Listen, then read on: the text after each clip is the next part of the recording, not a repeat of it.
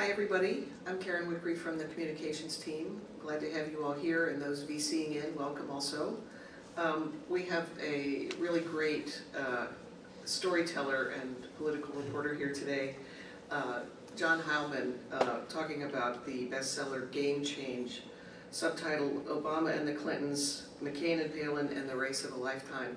And I assume all of you are listening in because you felt the same way. It felt like the race of a lifetime, and it was only a year ago and a little more that things came to one kind of fruition. John wrote the book with Mark Halperin. John is here today on his own. He's a longtime business and political reporter for a lot of well-known publications like The Economist and Wired, The New Yorker, and now he is the national political correspondent for New York Magazine.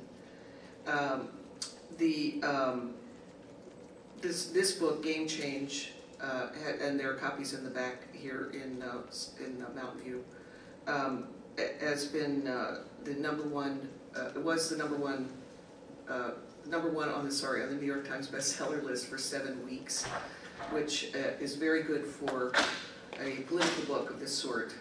And John has been busy touring, and Mark too, and going over a lot of the fresh ground that the two of them came up with to tell this incredible story. So John's going to talk, and then there'll be a little time for questions and book signing at the end, and we'll end at noon. So, John.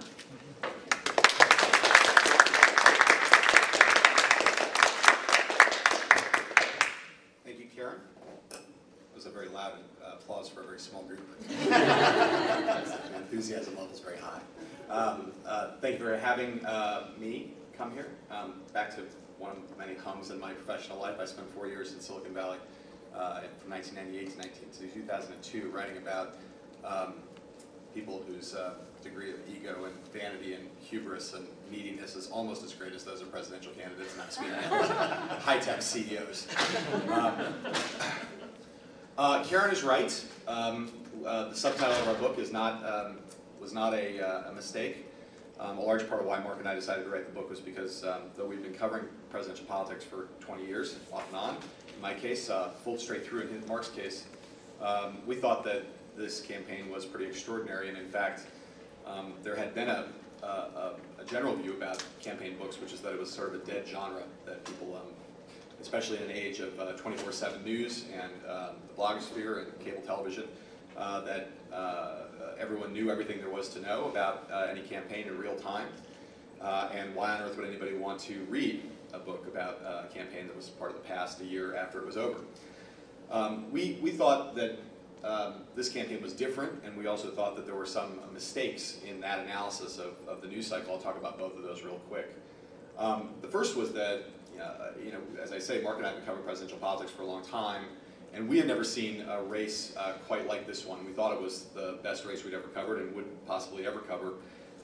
Every great story has a couple things in common, as two features, one of which is great characters, and the other is a great plot. And in the case of the 2008 campaign, we had both of those things in abundance, and I think part of the reason that the book has done well, to the extent that it's done well, is because people are in fact still incredibly interested in all these people. They are not interesting for politics, like John Kerry or Dick Lugar, but they are interesting people who could be on the cover of People magazine or on Oprah as easily as they could be on the cover of Congressional Quarterly. The Obamas, the Clintons, Sarah Palin, of course, John McCain. These people continue to be big players on the national stage. People continue to pay a lot of attention to them and want to know who they are and what they're about and what they're doing. So that was a big factor. We thought those characters would be still interesting a year after the campaign. It turns out that they are. Another factor, of course, was the plot, which was part of the reason why we called the book Game Change. There were a lot of game-changing moments, or potentially game-changing moments in 2008. It was a wild ride by every standard. And we thought that that would also help us, and I think, again, to the extent the book's been a success, the characters and the plot are a big part of the reason why. We also thought that the analysis of the fact that the news cycle was so constant and that there was so much coverage, in fact this race, certainly the most covered and arguably the most over-covered race in history, that in fact opened a door for us rather than closing one. And by that I mean, we had covered the race as closely as anyone, and we read all this coverage. And the fact was that the way that news cycle now works, every reporter is now a wire service reporter. Effectively, you're now having not just do a story every day, but do multiple versions of the story on the web. That creates enormous advantages in terms of how fast we get the information. It also creates real strains for reporters who are not having the kind of time that they once did to go back and really excavate what happened as things occur. And so you have events that take place, whether it's Barack Obama winning the Iowa caucuses or John McCain putting Sarah Palin on the ticket. People are fascinated and obsessed with those topics for a few moments, and the reporters really fixate on them for 48 hours, and then the circus moves on, and they have to move on with it. And so big questions, and by big questions I don't mean big philosophical questions, I mean just fundamental questions that I think not only political insiders want to know the answers to, but many people who were watching this race and talking about it around water coolers and over kitchen tables would ask themselves all the time. Mark and I had those same questions, and we didn't think there were really satisfactory answers to them in all the coverage that we'd seen. And again, when I say big questions and fundamental questions, I mean things like, how did Barack Obama actually decide to run for president? How was a guy who had only been in the United States Senate for about 2 years, had a very thin resume by any stretch, had a last name that sounded like Osama and a middle name that was Hussein, get it into his head that he could be the first African-American president, convince himself. He's not a guy who's prone to flights of fancy. He's very cautious in a lot of respects. How did he get to the point where he thought he could beat Hillary Clinton, who was by every stretch of the imagination the odds-on favorite and was seen as being the candidate who was going to run away with the Democratic race? That question, to my mind, had never been answered, and we thought that was kind of an important question. What was the relationship between Bill and Hillary Clinton in the course of her campaign? Many people had a lot of speculative theories about whether President Clinton had been running her campaign secretly, whether he was actually wanted her to win or was trying to in some way sabotage her. Some of these theories were crazy, some of them were less crazy. But again, I couldn't, having even covered the Clintons, Mark and I both have known both Clintons since 1991 or 1992, and having covered them for a long time, I couldn't give you a good answer to that question, what role did the president really play in the campaign? And then, of course, the biggest mystery of all for a lot of people, which was, how did Sarah Palin actually get on the Republican ticket? A question, again, which people obsessed over for 48 hours and then walked away from. So we thought that, in fact, if we took the time, which entailed a certain risk, if we took the time and went back and did a lot of interviews and did a voluminous interviews, not only great in number, but also great in the amount of time and effort that we expended doing them. We talked to over 200 people for the book. We did more than 300 interviews, and those were not follow-up interviews, but were the main interviews we did. We did them almost all in person, and many of them, virtually all of them, ran at least an hour and a half, and many of them ran 5, 6, 7 hours, and they were like conducting oral histories. We had the advantage of knowing virtually everybody who we were writing about in the book, from the candidates to the most junior staffers who worked for them, and known them for a long time, having relationships with them where we could sit down with them in a kind of considered way and explain what we were trying to do, how the material that we got from them was going to be used. And there was, because of the fact that we knew them so well, they were inclined to trust us, and I think as they started to see the kind of questions we were asking and the time we were taking with the process, they became more trusting, and they had also experienced this race in the same way we had. It's kind of an extraordinary thing, whether they had won or lost, or worked for a winner or worked for a loser. They recognized that this was an event unlike most of the things they'd ever done in politics before, and they became very much invested in the spirit of the project, that there was a reason to try to get this campaign down, and to do it in the way that we were trying to do it. And I think that also goes to one of the things about the book that's a little different. The thing that I think that we were relentless about throughout trying to do this book was not to write about strategy, and not to write about tactics, and not to write about pollsters, and not to write about consultants, but to try to write really about these characters, and about the candidates and their spouses, and how going through this process, which is some combination of a meat grinder and a flash incinerator, how that process changed them, how they dealt with it, how their strengths and weaknesses as human beings manifested in the course of the campaign, and how it affected the outcome, because we both believe that it really did in this campaign in particular, and in the Democratic nomination fight even more particular. The differences of policy were minimal between the candidates. Hillary Clinton and Barack Obama were not competing really on the basis of big differences in terms of how they would govern the country. They were campaigning largely on differences of vision, and on differences of temperament and style and character. And so we felt that one of the things that had been really missing in a lot of the coverage was was a really an intimate picture of what this process was like in the early 21st century and how these people went through it. And that's what we set out to do.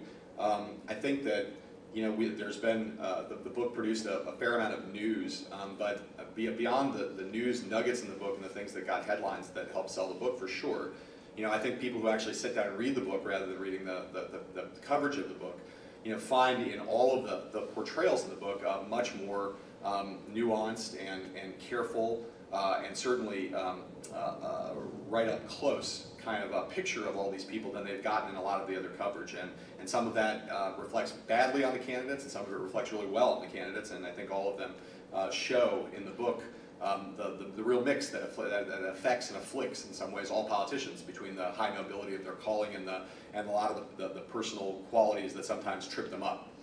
I will try to do two things over the course of the next half hour, based kind of on experience of having done a fair number of these talks in the last couple months.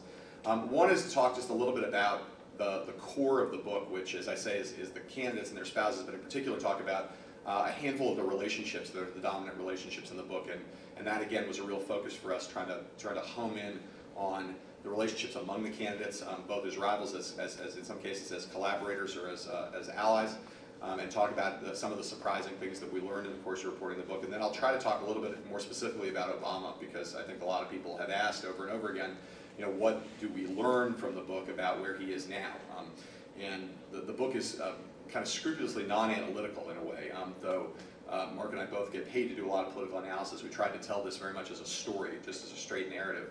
But there are clearly things in the book that if you read the book intelligently, as I know anybody who works at Google would do, you find, I think, that there are lessons in the book about that tell you things. Things are exposed about Obama's character that bear very definitely on his situation today. Before I do either one of those things, even though this group is small, I'm going to ask, I like to always get a feel for my audience before we plunge into to the substance of the talk. So I'd like to figure out where we all are politically. So I'm going to ask you guys in 2008 who you voted for. If you feel uncomfortable voting in front of other people, close your eyes. So how many people in the audience here voted for Barack Obama for president? How many people voted for John McCain? Okay, so that's a typical crowd from Northern California. Usually I'm blessed by like one or two people who put up their hands for McCain, and then I can say, for Northern California, that's a very relatively diverse audience, and offer them, Secret Service protection. But in this case, let me ask one other question. On the Democratic side, how many people voted in the Democratic California primary? How many people voted for Barack Obama? How many people voted for Hillary Clinton? Wow, see now you guys, that's a relatively diverse audience from Northern California too. So a big Obama crowd here. Okay, so we'll talk a lot about Barack Obama. I think the core relationship in the book is between Obama and Hillary Clinton, and one of the great pleasures that we had in doing the book. I have known Obama for 22 years, which I'll talk about a little bit more later. As I said, Mark and I both know the Clintons really well, but nevertheless, there were a lot of things that we didn't really know. And one of the things that we didn't know, like most of the country, we observed the Clinton-Obama fight very much from the context of them as rivals, and heated rivals, very bitter rivals at some point during the campaign. And the conflict was the prism through which we saw it. As we started to go back, we found out about the relationship that the two of them had before the campaign, which was really surprising to us, how much Hillary Clinton had been a huge fan of Barack Obama's when he first ran for Senate in 2004 in Illinois. We talk about her being desperate to go see him before his speech at the Democratic Convention. She had heard about this kind of incredible political performer in Chicago. She was asked to go out and do a fundraiser for him. Stuck on an airport tarmac, not able to get out, insisting that she would go rather than giving up. She wanted to go see this guy and find out what all the fuss was about. Coming back incredibly impressed, telling all of her friends that she'd never seen a political neophyte who was has as much potential as Obama, saying there's a superstar in Chicago, hosting a series of fundraisers for him at her home in Washington, going back to Chicago, sending her husband out to do a fundraiser for him also. Very much the kind of candidate the Clintons historically would have wanted to support, a bright, progressive African-American candidate, well-spoken, a guy who they really felt a kinship to in a lot of ways. Were incredibly happy when he won the race, and when he first came to Washington, Hillary Clinton made herself very much available to Obama as someone who could be an advisor to her. Obama entered the Senate in a kind of a unique way, right? I mean, he was not your normal freshman senator in an institution that basically prizes seniority. He arrived as a global superstar because of the convention speech in Denver. He was already getting hundreds of requests to speak every week the day that he walked into the United States Senate, and was able to raise a huge amount of money for other Democrats. Had spent a lot of his campaign for Senate, because by the time he won the nomination in Illinois, it was clear he was going to win the general election. He spent a lot of that fall raising money for other Democratic senators, even though he was not a senator yet, which I think is actually unprecedented in the history of American politics. He was, you know, an unusually bright star, and he recognized that was a problem. That in the Senate, which is a very high-band institution, that trying to arriving with that kind of celebrity around you could actually hinder your ability to be effective. There was only one person in the Senate who had ever done anything like that he could see, and that was Hillary Clinton, who had arrived in the Senate in 2001, with exactly the same kind of level of celebrity, global celebrity, and had to navigate the same kind of treacherous path to making herself an accepted member of the body. So Obama went to see her very early and said, you know, how do I succeed? And she gave him advice about what he needed to do. And he was very much a loner in the Senate, yet totally attracted to her. Talked to her more frequently, would go and pull her aside. She would pull him aside on the Senate floor. They were, I would say, a budding relationship of mentor and pupil in a lot of ways. He gave her a photograph of him and Michelle and his daughters, which she kept on her desk, kind of prominently displayed until the day she left the U.S. Senate. And I think that had it not been for his decision, which she considered ridiculous, to run against her, they could have been the best of friends. But unfortunately, Barack Obama had other ideas, and that kind of drove the wedge between the two of them. We talk in a lot of detail in the book about why the Clintons were so affronted by Obama's decision to run. But without wasting a lot of time, you know the story after that in some ways, just how bitterly contested the Democratic fight was. But I think it's really important to recognize what the foundation was, because for a lot of people, the fact that Barack Obama asked Hillary Clinton to be his Secretary of State was a huge surprise. And it was certainly a surprise to her. It was a surprise to everyone around her. It was a surprise to most of the people around Obama. He had decided very early, one of the great qualities about Barack Obama is his ability to shed rancor when the moment for rancor is finished. And so literally on the day after he finally locked up the Democratic nomination in early June, his attitude was, all that's the past. You know, these are things people say in political campaigns. I don't care. She's really smart. She's really savvy. I want her in my administration. And people around him were like, you know, are you crazy? They would then ask the natural next question was, well, why not put her on the ticket? And his answer to them was, well, I don't really think it can work with 3 presidents in the White House, which is a fair point. He was determined not to put her on the ticket, but was determined to have her in the administration, and spent most of the fall campaign thinking in the back of his mind that she would either be Secretary of State or Secretary of Defense. And many of the people around Obama thought it was a horrible idea, that she couldn't be trusted, that she would have her own agenda, that her husband would be a huge problem. But Obama's attitude was, I don't care about any of that stuff. What I care about is the fact that the economic crisis is going to take up most of my first couple of years. I need someone to run foreign policy who I don't have to handhold, who I can trust to be able to be America's face in the world, and who is not going to say stupid things all the time. One reason why Joe Biden wouldn't have been a good Secretary of State. and I love Joe Biden, by the way. But his attitude was, you know, this is serious, and she's a serious person, and I want to do this. And from the very first day after the election, he was intent on the notion of putting her in office. And there's at the end of the book, there's the epilogue of the book is really the story of the two of them, and how Hillary does not want this job, is trying to do everything she can to keep from taking it, is totally exhausted, does not want to work for Obama, has this huge campaign debt still hanging over her that she knows if she takes the job will be harder to repay, wants to go back and have something like a semblance of a normal life, and the process by which Obama convinces her, which culminates in a pretty extraordinary after midnight one-on-one telephone call where the two of them sort of get real with each other in a way as human beings that they had never done before, each admitting a certain vulnerability, certain political vulnerabilities and human needs that was a kind of conversation they'd never been able to have before.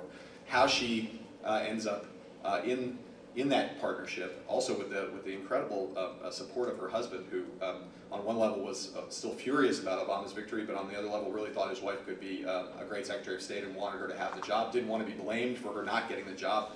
How all that came about is kind of incredible, and I think that to this day, among all the relationships that Barack Obama has among his cabinet, the relationship with Hillary Clinton is as strong as the relationship he has with anybody else in the cabinet. They have worked together incredibly well in the first year, and I think the only way you can explain that, both her decision to go in and the fact that they, in the end, have worked together so well, goes to many qualities of character that they both have, but also goes back to those early days when they first met each other and what their relationship might have been had the Democratic nomination fight not intervened.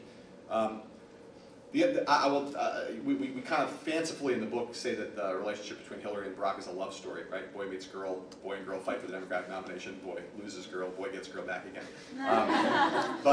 You know, the other two relationships I'll talk about a little bit are the Edwardses, because again, many people are interested in the Edwardses, much to our surprise in some sense, and then a little bit about John McCain and Sarah Palin. The Edwardses, I think, were a decision that when we decided to write a chapter in the book about John Edwards, not at all the center of the book, but we were going to devote a little space to him. It was a little bit of a risky decision in some sense because Edwards had fallen the furthest short of the White House of anybody that we wrote about. It was not at all clear that anyone in 2010 would still care about John Edwards, who had been off the national scene since the middle of 2008. We wrote about their relationship for a couple reasons. One was that because Edwards had really, much though our minds choose to tell us otherwise, had been someone who could have easily been president of the United States. Had he won the Iowa caucuses where he came in second, he could have been a very plausible Democratic nominee and therefore president. He had also obviously been the vice presidential candidate in 2004, someone who came very close to occupying at least the old executive office building. And as we did the reporting on Edwards, I think probably no candidate shocked us more. Not just in terms of his behavior, which of course now is largely public, but just the gap between a public image and private reality. Every politician, there is a gap of some distance. In Edwards, it was as great as any politician that we'd ever covered, and according to people around them, the greatest they'd ever seen. And that gap also extended to a large extent to Elizabeth Edwards. And so the story of this couple and the ways in which the things that, the qualities I mentioned before, talking about high-tech CEOs, ego, vanity, hubris, neediness, these are qualities that every presidential candidate has to some degree, but the successful ones keep them in check and they become motivational and they're managed. In Edwards' case, they became all-consuming and took him over and drove him, I think, quite literally crazy. And I say that sometimes people say, well, really, that seems a little harsh, and then I have to say, well, wait, not the affair, because many politicians have had affairs, both aspiring presidents and actual presidents in the Oval Office, as we know. But the behavior afterwards, the fact that so many people around him, as we report in the book, from junior staffers to senior staffers and best friends, knew or suspected what was going on, tried to get him to stop, that he was in denial about how the risks of how this might ruin his personal life and his public profile, his potential to ever be a serious person in American life again. The way, most dramatically, I think, after we report in the book, after he was out of the race, and his out-of-wedlock child had been born, and was walking or gurgling in a crib somewhere with Rielle Hunter, how Edwards at that point still believed that he could be the vice president, either Barack Obama or Hillary Clinton, was negotiating very hard to get on the ticket. After that, negotiating very hard to become Attorney General. The idea that someone who had lived this lie could ultimately be confirmed as the United States Attorney General is just nuts. It's delusion on a grand scale. And I think that one of the things, the portrait of the two of them is very vivid in the book, and harsh in the sense that portraying someone's madness quite that clearly is kind of inevitably harsh. But what's been most striking about the reaction to this part of the book and people's interest in it is, again, just how resonant a figure, or how resonant a pair of figures these two people remain for a lot of people in America. We were both surprised, Mark and I, in December of last year when the Wall Street Journal ran a poll where they asked people who the most disappointing public figures of 2009, most disappointing public figure of 2009.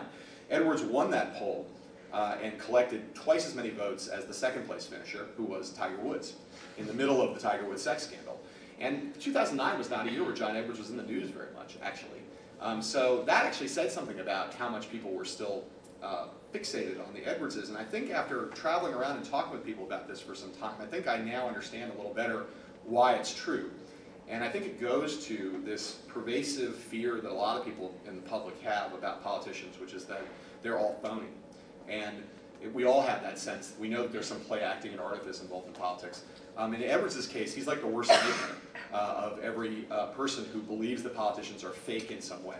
As someone who's represented himself to be something totally other than who he really turns out to be. And I think it fuels people's fear. It's like that nightmare scenario, not just for people who gave money to him, of whom there were many, people who voted for him, but for all voters, they sense that they see in him kind of, as I say, the worst nightmare about what their fear is about all politicians. And I think that's part of why he continues to be such a resonant figure for so many people.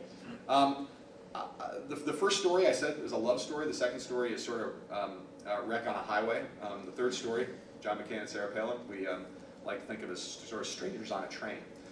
Because the truth is John McCain didn't really know Sarah Palin when he put her on the ticket. And one of the things that we tried to do in the book was, we had been told, like America had been told by the McCain campaign, that when Sarah Palin was put on the ticket, that she had been on the short list for vice president for months, and that she had received as much scrutiny as anybody else who they seriously considered putting on the ticket.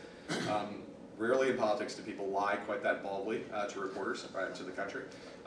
The book shows just how last minute and haphazard the decision to put Sarah Palin on the ticket is, and I won't spend a vast amount of time on it except to say that for most of the summer of 2008, John McCain was going to try to do a game-changing pick for his vice presidential nominee. They were convinced they needed to really change the playing field in a profound way because Obama's strengths in terms of fundraising and organization were so great that there was a very little likelihood that McCain could win if he ran a conventional campaign. So his game-changing idea for all that summer was to pick Joe Lieberman, the former Democratic vice presidential nominee under Al Gore, a conventionally liberal Democrat on almost all matters of social and domestic policy, much more conservative on foreign policy and security policy for sure.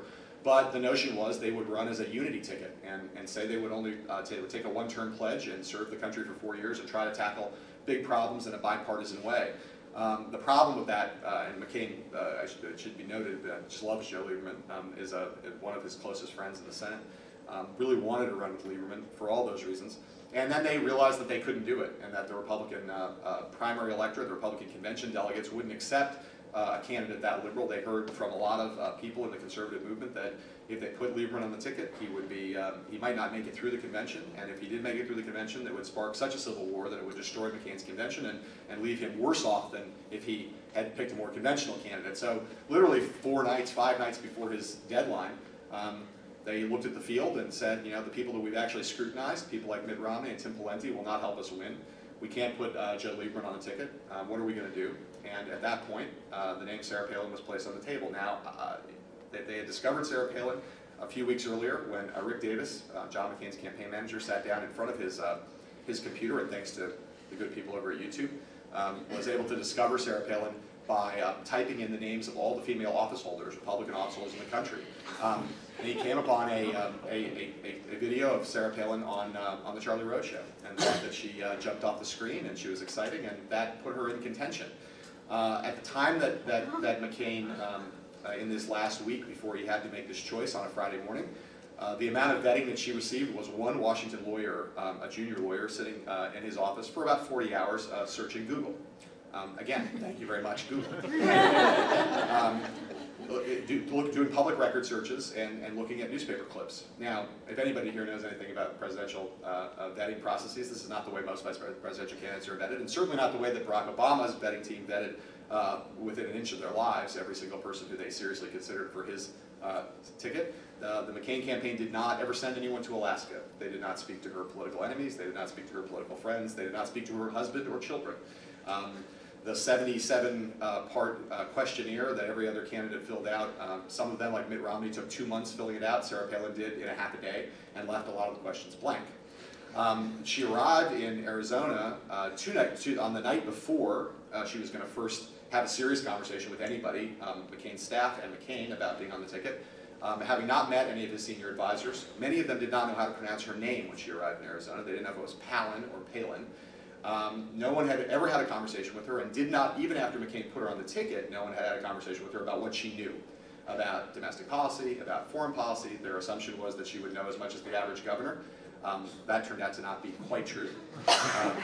And they had although they had a very clear picture that she was very calm and very poised and very charismatic, they did not really do enough scrutiny to get to the point where they realized that she had what we euphemistically refer to as limited bandwidth. On the night before she met McCain, she had a conversation with his senior vetting lawyer, an esteemed graybeard from Washington, D.C., named A.B. Culbahouse. Culbahouse interviewed all the other vice presidential candidates in person for many hours. They did not have time to do that, so he found himself doing a phone interview with Palin in the middle of the night, hours before she was going to go to McCain's ranch and meet McCain. And Culbahouse asked her if she had anything to tell him, and she said, well, I should tell you my daughter is pregnant. That was the first time they learned that Bristol Palin was pregnant. Culbahouse took a deep breath and said, is she planning to get married? There was another long pause, and he said, is she planning to get married tomorrow? Sarah Palin didn't think that was very funny. But this gives you a picture of just how little they knew about this woman when they put her on the ticket. And I think the important thing to know from that is, someone from the McCain campaign, Nicole Wallace, one of his main communications advisors, said the other day in an interview that even if you put Jesus Christ on the ticket, you would need to do a lot of preparation, because no matter who you are on the ticket, you will come under relentless scrutiny and withering attacks from the other side. In order to be able to defend your candidate, it takes a lot of time to know their record, to have defenses mounted. The McCain campaign, by being so haphazard and so slipshod in the way that they chose Sarah Palin, they did not serve her well. She was not put in a position where she could succeed. They put her in a position where she was almost doomed to fail.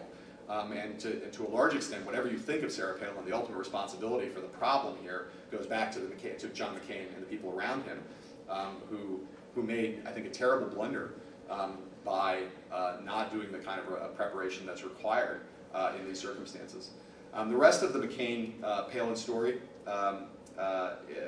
is colorful, and I urge you to read the book, because some of the scenes in it are quite stunning. And I think if anybody here in this room is thinking about voting for Sarah Palin in 2012, but the fact is that none of you are, not a single one. But if you are, you would want to read those portions of the book so you get a sense of what she's really like.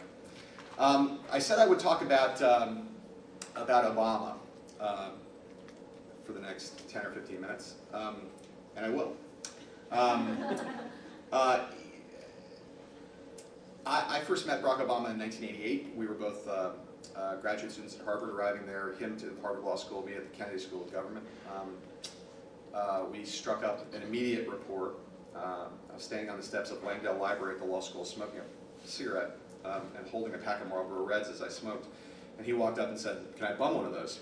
And I said, "Sure." And I gave it to him. And then I said, "This man's going to be the first African-American president of the United States." At least that's how I like to tell the story. That was really the extent of our relationship for 2 years. He bummed cigarettes from me, I gave him cigarettes, and now we share a common addiction to Nicorette. But I have watched Obama pretty carefully and reported on him for a pretty long time. And he's an extraordinary political talent in a lot of respects, but there are a lot of other things to say about it beyond that. So let me talk about the things that to try to answer the question, which, as I said earlier, gets asked constantly about the book. What does it say about where Barack Obama is now? I think there are a number of things that you see in Game Change about Obama that bear directly on today. And I'll start, I guess, with his aversion to, or allergy to, the artifice of politics. One of the stories in the book that I think people, again, with the benefit of hindsight, or the hindrance of hindsight in some ways, don't remember is just what a bad candidate he was in 2007. In a lot of respects, the weak link in the Obama campaign in 2007 was Barack Obama. He was miserable much of the time in those early days of the campaign. His campaign was raising a ton of money, and there was a ton of enthusiasm about it in the country. He was formidable in those respects, and he was doing things that were providing objective metrics that made him look like a serious challenger. And yet, on the stump, he was almost repelled by the idea of doing what the people wanted him to do, which was to give the 2004 convention speech over and over again. And on a number of occasions, he would complain to people around him, you know, everyone comes here and wants to leave the room in tears, and I can't do that 5 times a day. That's not the speech I can give. It's not a speech I want to give 5 times a day. It's not a reasonable expectation. He missed his family enormously, and hated the press coverage of the campaign. Thought it was too horse racy. Wasn't substantive enough. Hated more than anything the debates, which he thought were a totally artificial format. He was the kind of guy, professorial in the sense that he was trying to get as much information into every answer as possible. So literally a debate prep, he would say, I have a minute for this response. How many things can I get in? You know, which is not the most effective means of political communication. And if you remember those debates in 2007, there were a lot of them. He was really destroyed by Hillary Clinton, like time and time again. Her greater experience in this realm and her savvy about being able to talk in a very sophisticated way about policy, but in a very clear way, she beat him, and he knew it. Debate after debate, he would go out and be very frustrated by the fact that the format combined with Hillary's mastery of the format meant that he was losing over and over again. And it got to the point where in the summer of 2008, many of the people who had urged him to run, the people who were closest to him, started to wonder whether it was a mistake and whether they had talked him into something that he didn't really have the heart for. We talk about in the book, you know, Obama's decision to run, which is a longer story, but you know, there is a moment just as he's about to decide to go, where he has a conversation with David Axelrod, where Axelrod says, "Look, I've worked for Hillary Clinton and I've worked for John Edwards, and I know what they will do to win. They will, you know, they know where they're going to be 3 months from now. Every hour of the day, they're scheduled all the way out until the fall. If they have 105 temperature, they'll get up and they'll put in a 15-hour day. I don't think you're necessarily crazy enough to be president. You don't want this bad enough. I mean, you want to be president, but you don't need to be president, and that could be a problem." And Obama's attitude was, yeah, that's true, but I think I'd be a good president, and I'm really competitive, and I think that my competitiveness will come out. And I want to reject the notion that you have to be borderline insane to run for president of the United States. It's got to be that we can elect sane people president of the United States. A very radical stipulation on his part. But I think by some point in 2007, he obviously turned things around in the fall. But the year holds a lesson, which is that, and I think we've seen this in the course of 2009, which is Obama's, as I said before, allergy to the artifice of politics. His desire, a noble desire, I think, to have an adult conversation with people, something that has worked to his advantage in many settings, has been a hindrance in a way in this last year. And I think, you know, people expected Obama to be a much more inspirational figure. And what has happened in the course of 2009 and into 2010, excuse me, has been that he's been kind of in the weeds and has seemed to people much more a creature bogged down in the legislative process, stuck in Washington, not out on the hustings, not inspiring people in the way that he did during the campaign. I think for a lot of people that's led to some disappointment. I think his attitude towards it is, this is a serious time, I need to be serious. But that disjuncture, his kind of at times strange aversion to wanting to be an inspirational figure who is speaking with passion and rather speaking in a more rational, empirical way, has actually hurt him to some extent politically over the course of the last year.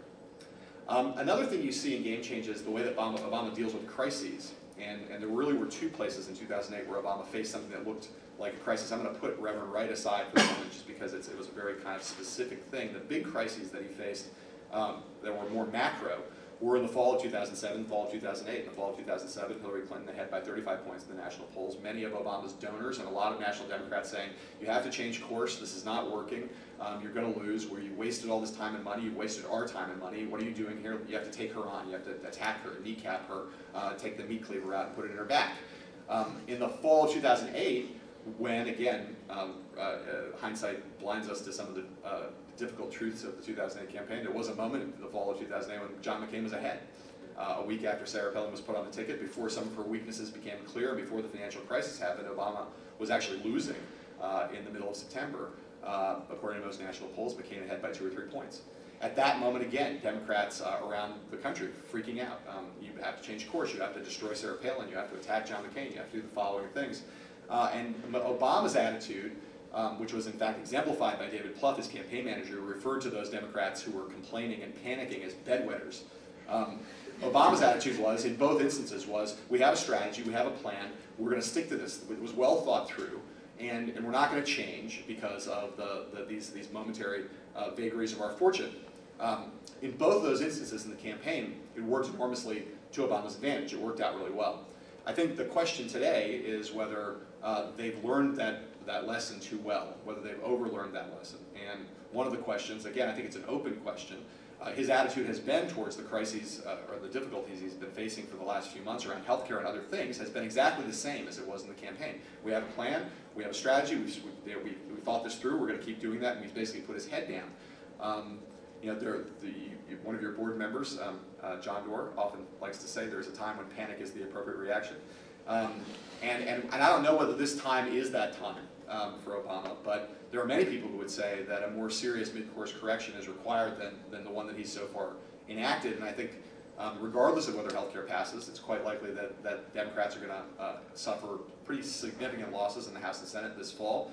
And will face Obama with a crisis that will be greater than any political crisis he's ever faced before. This is not a guy who has had a lot of setbacks in his life politically. He's had a very difficult, had real challenges to overcome as a child and in his biography, but as a politician, has lost almost nothing. And Hillary Clinton used to often bemoan the fact that the Democrats were about to nominate someone who had never had a negative ad run against him in his life, which was actually true until she did in March of 2008. But he is not a guy like Bill Clinton or like Ronald Reagan, for that matter, whose political character has been shaped by adversity, who lost big things and had to in a resourceful way, pick himself back up and move on and figure out how to find a way forward, how to improvise and make the best of a bad situation or make lemonade out of lemons. I think Obama is facing a moment, whether if healthcare fails, the moment will be upon him now. If healthcare does not fail, the moment will be upon him in November. And the question of whether he decides to improvise and to change course in a dramatic way, or do what he's done and did in 2008, which is to put his head down and stick to his plan, that will be a decisive moment in shaping the rest of the presidency, I think. What are my other Obama points? I'm going to look here. Right. Let me talk about two other things that you really see in the book that are things that are relevant to today. One is the perception, and I think this goes to a lot of what some people feel that are frustrated by with Obama. The perception of Obama coming into Washington was that he was going to be a great change agent and was going to fundamentally change the culture and process of how Washington worked. In addition to being a post-partisan figure who would reach across the partisan aisle and would be able to usher us into an era where the polarization in our politics was less damaging to the public good. There was also this notion that in many ways he would sort of sweep in and clean out the Augean stables in Washington. I think one of the most important things in the book, in a lot of ways, is the misperception that it conveys of Obama as an insurgent figure. I was not actually very clear in what I was saying a second ago. I think many people thought that Obama was an insurgent figure. I think the book shows the extent to which Obama was much more at core, at his characterological and cultural core, is a much more establishment figure than many of the people who were so enamored of him thought. I don't say that as in a bad or critical way, just a fact. And I think the book, if there's a big story in this book in terms of news, and I mean historically important, it's the stuff that we write in the book about the extent to which the Democratic establishment, who everybody thought were lined up behind Hillary Clinton in 2006, were in fact quietly conspiring to get Obama to run against her. They had various reasons why they thought Hillary Clinton would be a bad general election candidate. And so people like Harry Reid, the Senate Majority Leader, ostensibly neutral in the race, Tom Daschle, the former Senate Majority Leader, even people who were publicly supportive of Hillary Clinton, publicly endorsed her, like Chuck Schumer, her colleague from the New York Senate, were actually secretly going to Obama saying, Hillary Clinton's too polarizing to win. She'll lose the election. She'll drag down Democrats across the country. Her husband's personal life could explode in his lap if Republicans make an issue of the things that Bill Clinton's doing in his private time in the fall campaign. That could be a disaster. We need an alternative. And they sought Obama out. We refer to it in the book as the conspiracy of whispers, but he had dozens of Democratic senators pulling him aside saying, you need to take the Clintons on. I think that was influential, not the reason he ran, but it gave him comfort that what was supposed to be this iron wall of support behind Hillary in the establishment, that it wasn't really true, and that there was actually more of an opening there than many people thought. But I also think it reflects on what I was talking about a second ago, which is this is not a guy, to the extent that people thought Hillary Clinton was the establishment candidate, we could argue that Obama was as much or more the establishment candidate than Hillary was, and you could see that when the superdelegates finally started to tumble in Obama's direction. They were supposed to be the firewall for Hillary Clinton. They ended up in Obama's camp, and the seeds of that were in this period in 2006 I just described. But this is not a guy with that kind of establishment backing, that much appeal to the Democratic establishment. This is not someone who arrives in Washington like a revolutionary figure and tries to burn the place down. And so a lot of what has seemed to be a much more accommodationist attitude towards Washington, trying to get things done within the existing power structure rather than replacing it or reforming it or stripping it bare, I think that's all very consistent with this story of how he got there. The last thing I'll say is I'll say that I think that Obama, when he ran for president, my co-author often very wisely says that presidential candidates do exactly what they need to do to win, and not an inch more, not an iota more than what they need, exactly the amount they need to get across the finish line. And in Obama's case, I think in the Democratic nomination fight, the main thing Obama needed to be was not a Clinton, and he did that very well. In the general election, he needed to not be George Bush, or not anybody who looked like or smelled like or sounded like George Bush, or who could be caricatured as sounding like a clone of George Bush. Both those things were, this is a kind of 20,000-foot analysis, but I think it's fundamentally true. What that meant was that Obama did not have to do something that other presidential candidates have had to do, and the two that come to mind most strikingly are both Bill Clinton and Ronald Reagan, who had very deep and well-articulated theories of the case, by which I mean they had not just policies that they wanted to enact and not just inspirational rhetoric, but they had a view of where the country was at a particular moment in history. They had real ideologies. They had a coherent way of knitting together their policies and their rhetoric and talking about in a narrative way, this is where the country is, this is where we want to go, this is what I believe the role of government is at this moment, and here's how all this stuff comes together in a coherent whole. Obama didn't have to do that. He had some really good policies, and he had obviously had incredibly inspirational rhetoric. He promised a change that I think he believed in terms of, as I said before, being kind of post-partisan. But what you didn't have was that kind of theory of the case in the middle that knitted everything together. And I think it's hurt him enormously in the course of this first year and a bit. I think there is enormous confusion still in the country about who this guy is and what his theory is, what his plan is, and how the stuff that he's trying to get done fits in with this bigger vision of America where it is today and where he wants to take it. And so you have this strange situation now where much of the Democratic Party is dispirited with Obama in one way or the other. Much of the left thinks he's been much more centrist and much more compromising and accommodationist than they thought he would be, and that they think he should be. I think you have many Democrats who are more conservative Democrats, or Democrats who you would call centrist, who think Obama has been way too much of a big government liberal. And I think part of that confusion owes to a very successful campaign by Republicans to caricature him, certainly. But it also owes to the fact that he's not been sufficiently clear with people about this thing that I keep referring to as the theory of the case. And I think it's again something Bill Clinton and Ronald Reagan had in spades, something Obama has not had. And I do think that for the future political success of his administration, being able to be more clear and more precise about what his vision of governance is and where it fits into the times we live in is something that's going to be essential to him being as successful a president as he could still be, despite all the difficulties that he's faced over this first 14 months. With that, I will halt. Not stop, but halt. And thank you for coming, and take any questions that anybody has here. We have a mic. Okay.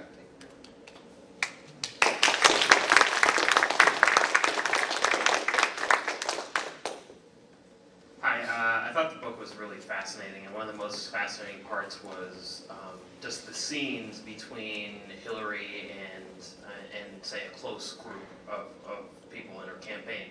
And I'm wondering with your sources, why were they so willing to be so honest and paint the candidate in a bad light, whether it's Hillary or Obama or John Edwards?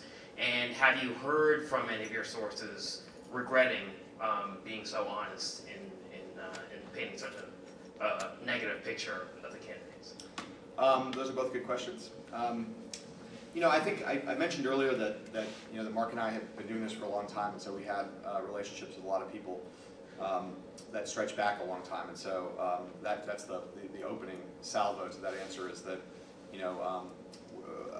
we were surprised often by how open people were.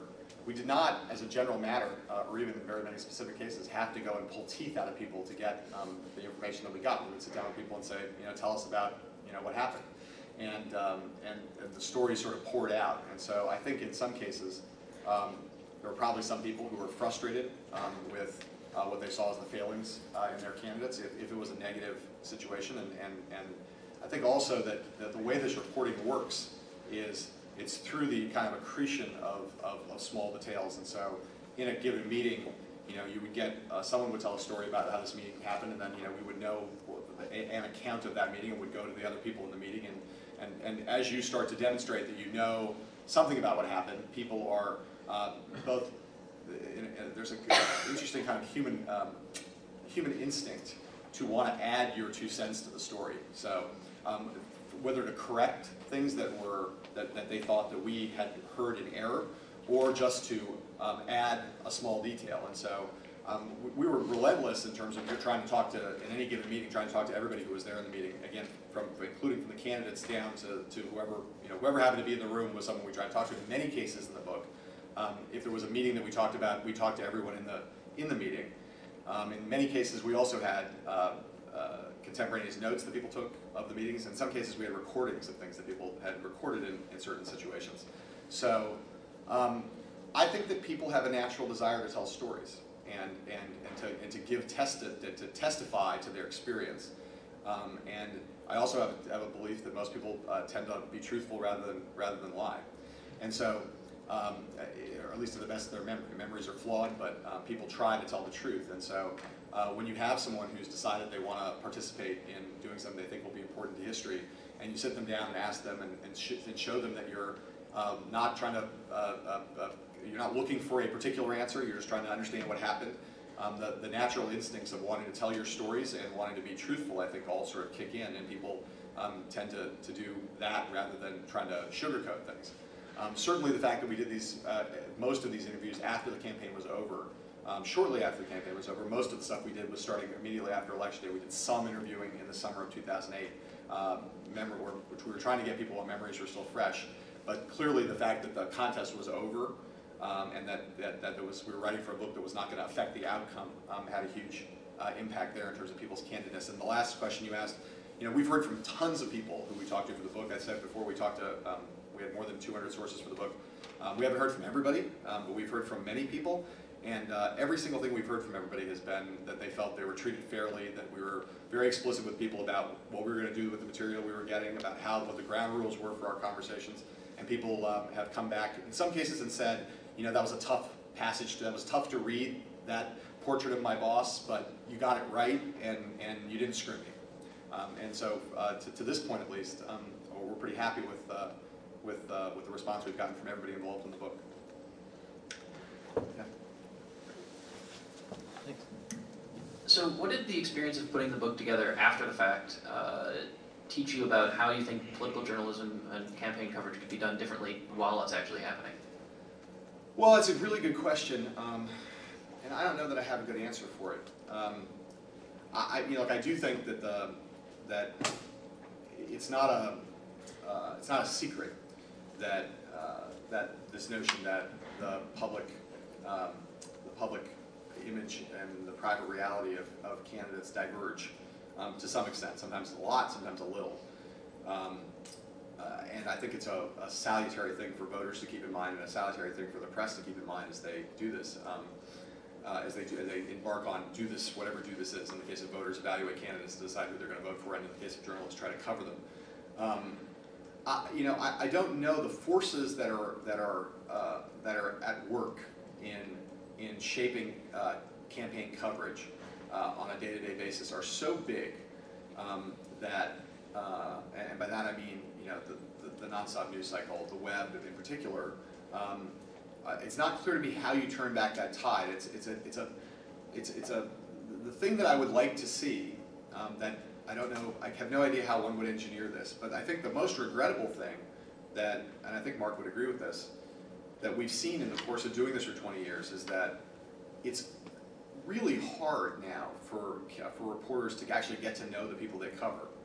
And it's a combination of the time pressures on them to produce, and those time pressures meaning that people do a lot of reporting by IM or a lot of reporting by phone, or a lot of reporting by email, and don't actually spend time, even with secondary sources, even with, by secondary sources I mean not the candidates, but even the advisors around them. They don't really have personal bonds with those people. So they have all these time pressures that keep them from doing a lot of face-to-face reporting, and certainly keep them from doing like long and extensive interviewing.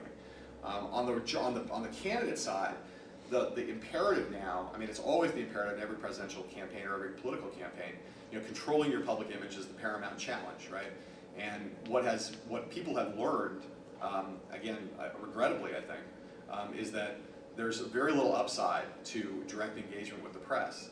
And so if you were, you know, some people say, well, they're so good at image manipulation. I don't really take that point of view, but it is true that candidates and journalists very rarely interact anymore. And so you can travel on a candidate's campaign plane for days without ever talking to the candidate. And if you do talk to the candidate, he walks to the back of the plane and does a gaggle with all the reporters on the plane for 5 minutes and then goes back to the front. You know, 20 years ago, you know, Mark got to know Bill Clinton by traveling around with him every day, you know, riding on the backs of buses and planes with him for months and months and months. And there are candidates that I can say that I've spent, you know, hours and hours and hours with. And nobody gets to do that really anymore unless you have the privileged status of having known that person before, and maybe you're working on a big magazine profile.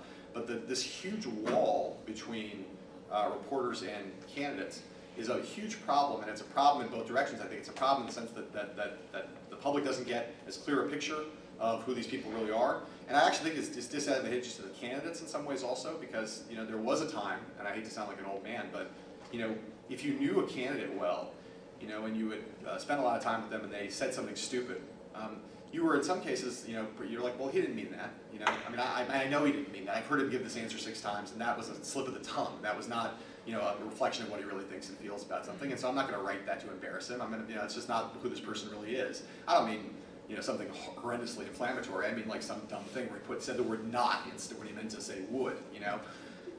Nobody does that anymore. And now the game is a gotcha game largely, and if a candidate stumbles and says something in error, you know, it becomes a huge deal where everybody who's writing about it, you know, focuses on the thing, and it becomes, and they get misinterpreted more than fairly interpreted. All that's a way of me dancing around the fact that I don't really know how to fix that problem.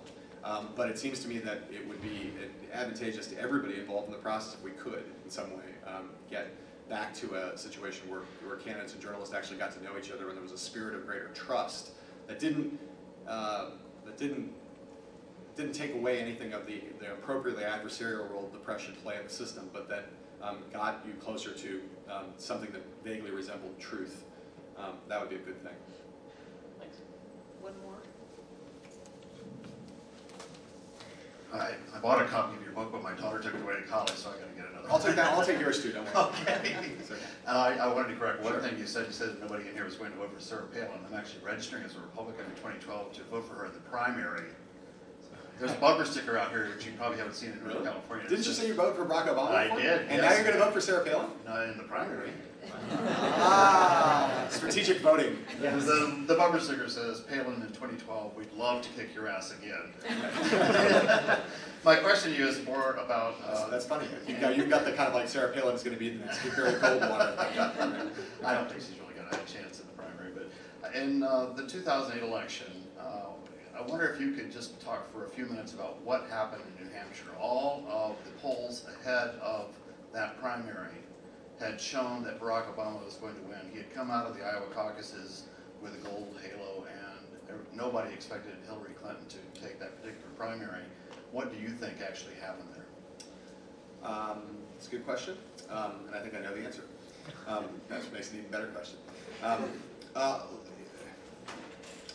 where to start?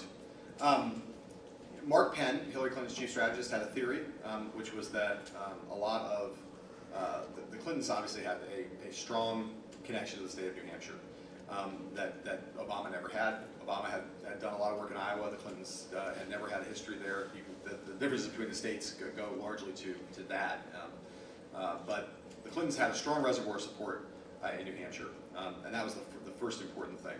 Second important thing was that there were a lot of women voters in New Hampshire who had, for a variety of reasons, drifted away from Hillary Clinton, and drifted largely not into Obama's column, but into the undecided column.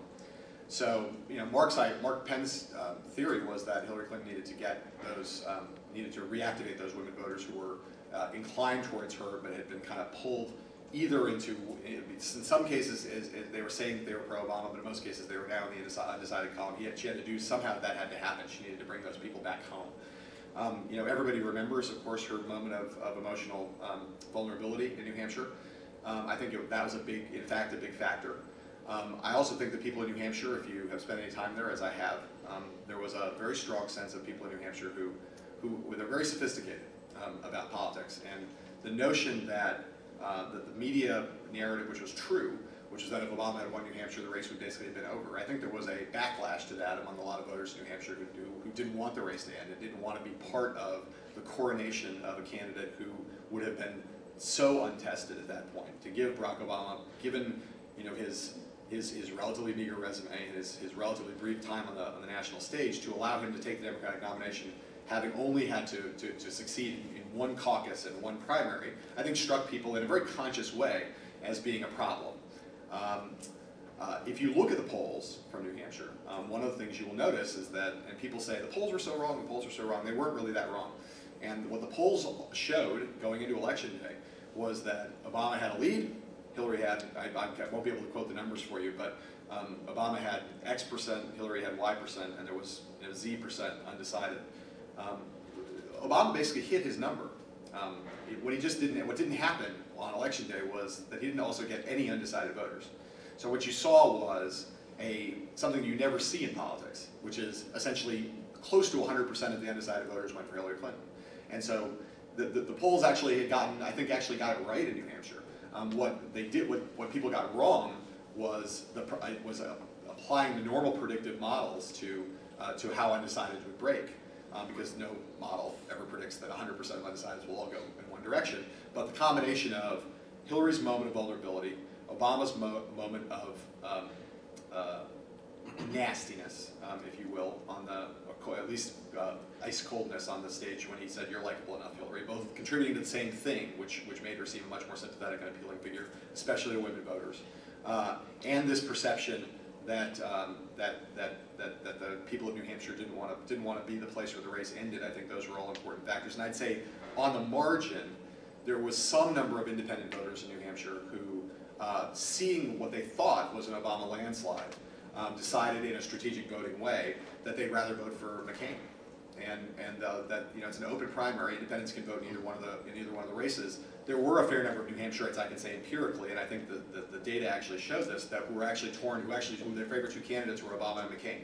And they were the very centrist kind of either like liberal Republican, liberal conservatives or very conservative liberals, if you will, who on the day of the election thought, if my vote's not going to count in the Democratic primary, why not go to the Republican primary and vote for McCain where it actually will count, because that race was seen as very tight between him and Mitt Romney. So some combination of those factors, I think, tell the story there. It's a good answer, and you did answer my specific question, but in particular I was referring to the exit polls on the day of the election, which also showed that Obama was going to win. No, the exit polls were accurate in that case. All the actual that Obama was going to win? No, the exit polls didn't show that. That's not my memory from the day of the election. Yeah, I'd be very surprised if you actually saw exit polls on that day. But the exit polls told the campaigns. I mean, the actual network exit polls that came in were actually on the money. It's why Obama's campaign was able to go up and tell him he was going to lose long before the results were actually finalized. I'll take one more if Last one. He's eager. All right. Sorry, so late. I've really tried to understand Obama, his early biography, son, father. but it's just very confusing. One thing, so two questions about him. One is, there's this idea that he read Team of Rivals. He sort of thinks of himself as Lincoln in the sense of having come into this, this sort of catastrophe in the country and having to, and maybe that's part of the reason for bringing Hillary, and I wonder what he thought about that. The other question is something that's even somewhat troubling, is the fact that there was a pretty well-researched book called The Case Against Barack Obama that talked about his history in Chicago, his associations with the corrupt machine there, the support of BOGO in 2006, his association with radicals, criminals, and and right, and all of that. And I just wondered, how does one make sense of that? Somebody who knows it. Thank you. Well, I think that the answer to the second question will be a little too tendentious for us to get into right now, but I haven't read the book you're talking about, although I have a feeling that it's written with some, perhaps some ideological predispositions that don't make it quite straight journalism, given the title. The first answer to the first question is, yeah. I mean, I think that Obama thought that the amount of crises that he faced when he came in were on a historic level. He, like Hillary Clinton, a lot of presidential aspirants really like Team of Rivals and think it's a really great book. Hillary Clinton tried to institute a Team of Rivals on her campaign. It doesn't work very well on campaigns, it turns out, especially if you're not willing to mediate between the warring factions and then make clear decisions on the basis. If you just let everybody fight. Her theory was, if you let everybody fight, the best ideas will come to the top. She didn't seem to realize that when the best ideas came to the top, she needed to then endorse one of them and choose that as a course of action. She seemed to just let people kind of fight endlessly. There's no doubt that Obama had read the book, and there's also no doubt that he admires Lincoln a lot. But, I mean, Hillary Clinton was his rival in the Democratic nomination fight, but I'm being maybe a little bit too literal about the title of the book, but if you look around, I think people naturally kind of fastened onto that when he put her in the cabinet. I don't think he really thought of her that way in a funny way. I mean, he obviously did know that he fought this race against her and knew that she had been his rival, but I think he wanted to send in choosing her. He thought she would do a good job, and he wanted to send a message to the world about his bigness, as a person who was able to move past the campaign and pull and do what would put someone in a job that he thought would do the best in that job, and that not only that he wanted that substantively, but he wanted to be seen as someone who would do that. If you look at the makeup of his cabinet in general, there's not a lot of rivalry there. I mean, there are a lot of people who Obama was very friendly with or very close to in the past. People like Arne Duncan, the education secretary, he had a great relationship with. In the White House, two of the three people that Obama actually listens to, who he listened to during the campaign, he continues to listen to. Robert Gibbs and David Axelrod are still there. He swapped out David Plouffe for Rahm Emanuel, but again, it's a very tight circle of people within the White House who Obama actually cares about their opinions. And in the context of foreign policy, again, this is a hard thing for many of Obama's more progressive backers to swallow, but I think there was consistency. Hillary Clinton, Bob Gates, Jim Jones, all pretty hawkish for Democrats. I mean, in Gates' case, not really a Democrat. People who were much to the right of where I think a lot of progressive voters were in terms of foreign policy. But that's not a team of rivals. That's a team of people who believe what Barack Obama seems to believe about foreign policy. Again, I say many progressives don't want to believe that. But I think everything that's happened over the course of the first year, particularly surrounding the decisions in Afghanistan, suggests that those people were put into office because they had the same orientation towards national security that Obama actually has. I mean, I'll conclude by saying it is, I think, one of the biggest problems for Obama is the Rorschach blot likeness of his campaign and the amount of projection that people put on him and believe things that he never was. And I think one of the things that where it's most striking is in this area, because I think foreign policy, in the end, may be the thing that will be determinative in the 2012 elections. Around the time in 2011 when he has to decide whether or not to withdraw troops from Afghanistan, as he said he was going to. a lot of people on the left heard Obama's speech about the Iraq War in 2002 and thought he said he was against the Iraq War and that he was an anti-war person. And what he said was, I'm not against all wars, I'm against dumb wars. And it's, I think, a salutary and important thing for people who to listen to both parts of that sentence.